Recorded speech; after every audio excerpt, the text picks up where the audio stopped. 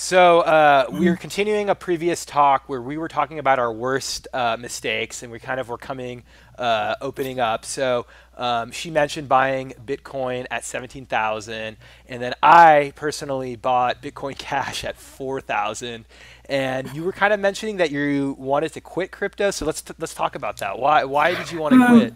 When I said quit, I didn't mean like fully quit. I will still hold some crypto because it is a currency and you can buy certain things with it, you know. So like I'm still gonna hold some cryptocurrency, but there is emotional aspect to day trading and investing into cryptocurrency because it's so volatile. It really affects your daily stress level, you know, depending how emotional you are. And as we mentioned before, I feel like it's great for people who can just like be pretty like robotic about it and just think in terms of numbers, because I feel like the way our brain is wired, we tend to focus on losses more than gains.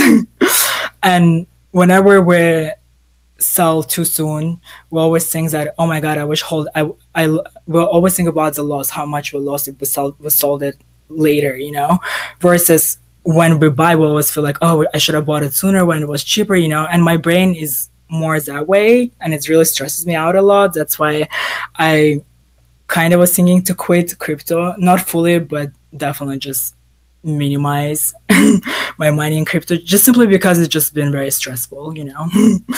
But again, I just want to say that you can enjoy a sport game without being a football player, you know what I mean?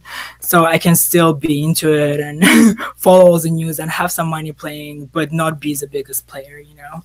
And what's interesting is the way I try to justify everything is, you know, you spent a lot of money on your education. I've spent a lot of money on my education, and I've brought up that I know, right? my piece of paper, which I work for myself, so it's kind of like worthless. I paid 120 Exactly, grand. right? So losing even like $1,000, $2,000 in crypto, I think it's a great like education.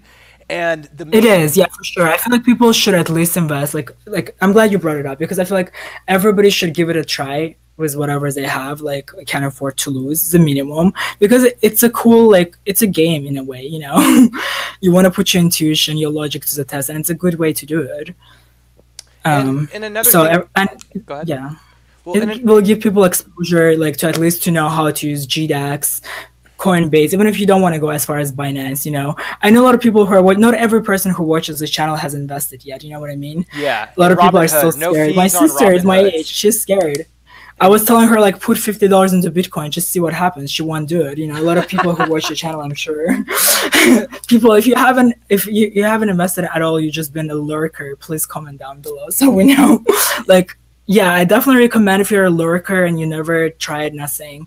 I think it's a good thing to at least log into Coinbase, get your $10 to referral, something like that. You know, put Robinhood $50, is no fees transfer though. it to GDX. I don't know. Yeah, I'm gonna get you to sign up to Robinhood, but if you're not gonna invest more than $100, because with Coinbase you have to spend $100 to get the $10 for free, use Robinhood, because Robinhood there's no fees, and if you really want to be conservative, you can literally buy $5 of cryptocurrency and pay no fees. Unlike Coinbase, where they'll still charge you $3 if you buy $5 of crypto. So if you want to be, I'm a strong believer that. Go ahead. Go ahead. Yeah, I'm a strong believer that everybody should have exposure, and the only way to have real exposure is not just be a lurker and do invest money a little bit at least and see like how it feels, you know, to use the website, how it is to have the wallet. You know, a lot of people don't even know what wallet is, you know. Yeah. Because I feel like there is future in it. At some point it's going to be a stable currency, and we need those skills, you know. Exactly. And like I said, if you want to think of it as education, and then the one long-term thing too is, let's just say you are one of those people that bought Bitcoin at 17,000 or you bought Bitcoin Cash at 4,000. I still think that this is a long-term game. So I know people get upset when the market's down, you know, and like I said, we've only been down market for 3 months, but look at the macro picture. The people that really made money in cryptocurrency are the people that held for over 3 years. So when you do get hit hard and you're thinking of selling, just think about it. Is it going to be this price 3 years from now, 5 years from now? And that's where I get a lot more comfortable thinking, you know what, man? There might be some downs because it's still not regulated. Wall Street still can't like set up an ETF to buy in. So for me, I'm in it for the long-term play. And you know, with the tax policy too, it's like you pay much higher taxes depending on what your income is. You pay much higher taxes when you day trade. But if you hold your asset for over a year, you're going to pay lot less. It's like 1/4 the taxes, and you're the CPA, so you probably know this better than me. But Yeah. that's what I try to do. But go ahead. Yeah, that's another thing. I think you bring up a really important point. It's all about what's like how long you're planning to be in the markets, because we have a bit of advantage because our age, so we can take bigger risk. But if you're close to retirement, you should not like take all your 401k and like take a chance with crypto. I would not recommend that, you know. Like but the thing with crypto, because there is so many swings, it feels like you have control over it and you should do something every minute.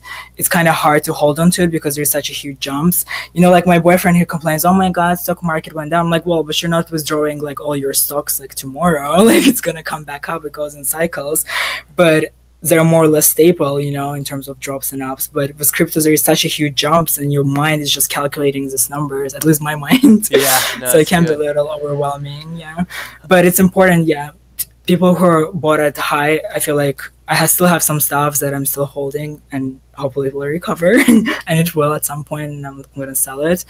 But yeah, it's definitely emotional.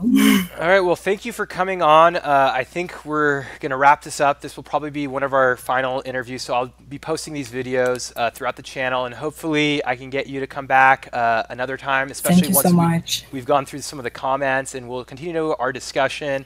And like I said, we're going to kind of open it up. We're obviously going to talk about cryptocurrency. It's a crypto-centric channel, but we are going to be talking about personal finance. We're going to be talking about, unfortunately, politics. I hate to make this political, but unfortunately, politics does shape markets. So we're going to try to take a bigger picture.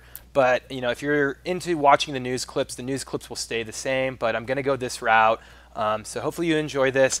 And like I said, if you're commenting and you're posting good comments, maybe we'll make this like a trifecta, or bring in more people to also open it up and have maybe a panel. So if you are interested, leave some comments, and we will decide whether you're cool enough to come on our channel. So we'll talk to you guys soon. Regardless, I had fun. Love you guys. Thank you so much for having me. Thank you for watching, guys. Bye.